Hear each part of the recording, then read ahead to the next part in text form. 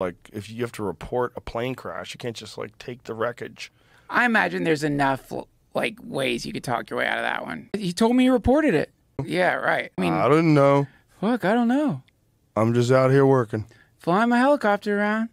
I don't know what's going on. I'm just picking up a broken plane. I am but a helicopter pilot. Yeah. Yeah, I imagine the helicopter pilot is, like, probably sweating a little bit, but he's probably okay, right? Like, because they're going to focus on the maniac who flew his plane into a mountainside for YouTube views. What a world. What a world.